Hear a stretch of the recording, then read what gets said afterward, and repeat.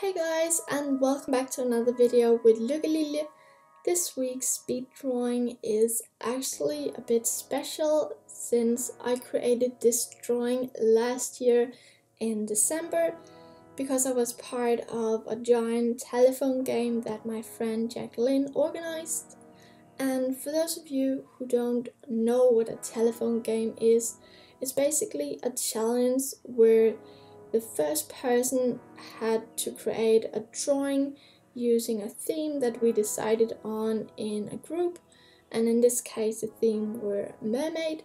And then when the first person were done creating their drawing, he or she would have to create a description of the drawing only using word and then pass it on to the second person in line, and then the second person would create their own drawing using that description. When they were done, they would create a new description and pass it on to the next person in line, and so forth. And it turned out being actually a bit more complicated doing this than we first anticipated, basically because we were so many people. We started out being 33 people, but unfortunately we lost someone on the way, and I think we ended up being only 21 people in the end.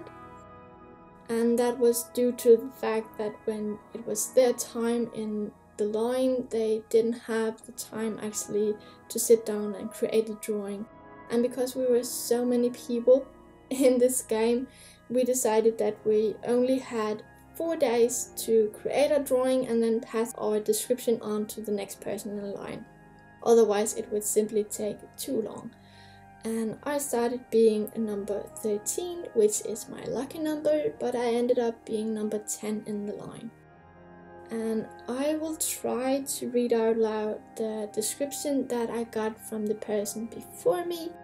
And just to mention, this description were given to me in Danish, so I have tried to translate it the best way that I possibly could. She is in the water, and in the corner of the drawing you see some tentacles. I think it's called that. You know, like the arms of an octopus. The mermaid have a more fish-like look than the classical beautiful Ariel mermaid. She has slightly yellow-green skin, fish scales and webbed fingers and so forth. In addition, she has brown, almost golden hair and a long red tail with 2 fins attached onto it. Moreover, she has bare breasts, and last but not least, she has a simple leather bracelet with seashells, and she's holding a golden trident that almost shines in the water. There's some blood on the tridents and also on the mermaid.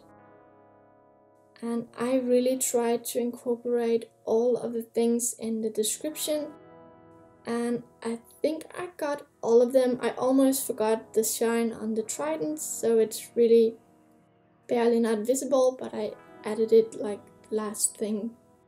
I tried actually getting around some of the things in the description, like the fact that she was topless, because I knew I was gonna make this into a speed drawing and post it on my Instagram and so forth, and therefore I did not want her to be like visibly topless and braless.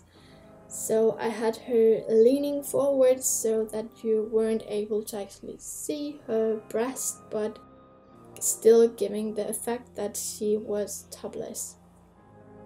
In the description that I got, I didn't get any details on how the tail actually looked, except the fact that it had like 2 small fins attached to it. So to give her a more fish-like look, I had her tail split into those small octopus look-alike tentacles thingies, and I added some spikes along the back of the tail, and I think it's a really nice detail. It was a lot of fun to actually be part of this challenge, except the fact that it was a really long time. As you see, I created mine in December, and it's only been 2 weeks since we actually finished this challenge. 1 week maybe. so it was a really long time due to the fact that we were so many people. And I will be leaving a link in the description to all of the drawings on a Tumblr page. And I really hope you enjoyed watching this video. If you did, please remember that I post a new video every week. But if you want to be updated even more, I also have an Instagram where I post several times a week.